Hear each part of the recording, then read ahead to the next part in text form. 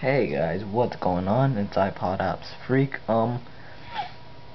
Basically I just woke up right now, and I decided I would make another video since it is Saturday and I'm trying to get you guys more videos so you guys are not bored on my channel. So this video is how to stop Cydia from crashing. Now this is a huge problem and some people on YouTube do not know how to do it properly. And in this video I'm going to teach you how to do it without SSHing into your iPhone or iPod Touch. So here I have iFile. Make sure you have iFile downloaded. So open up Cydia, and once you after this video, your Cydia is going to load a lot faster because it's not going to download all those packages and all of that. So and also this will delete all of your sources, and if you add one source, let's say you add the mod.my source, or you see that, just watch how fast it loads. There you go, no reloading time or anything. So how to download iFile, make sure you have the sinful iPhone repo source, which I'll have in the description, and go down to the iFile cracked, and that's how you get it free. Install it, confirm it, and you're done. So after that, you want to open up iFile, and this is the proper way how to do it, and this will delete all of your sources. So you should add one source. Alright, go all the way back to the slash.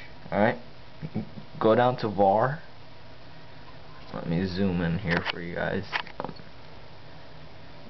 Lib, L-I-B, A-P-T, lists, and you want to delete all the lists instead of the partial folder. Instead of this folder, delete everything that you have over here, because these are all your packages and these are the ones that make Cydia crash and all of that. So once you have that done, I'm not going to do it because I already did it earlier today.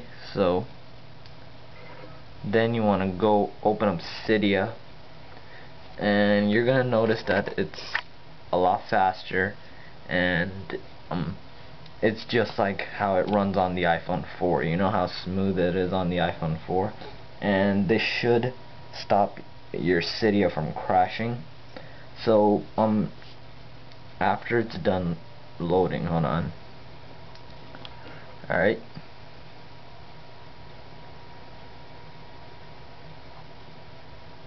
after it's done loading, which was pretty fast, I'm gonna go over to manage sources, and you're gonna see that you have no sources installed. So what you're gonna do is you're gonna add any source.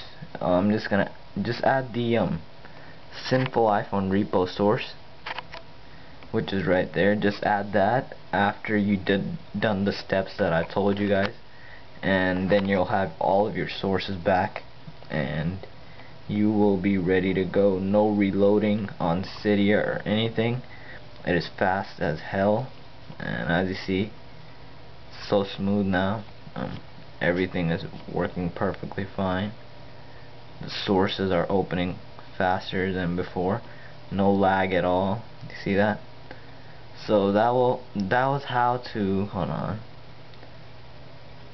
Well, I shouldn't have done that, but anyways, whatever. So anyways, that was how to make Cydia stop from crashing and also speed it up a bit.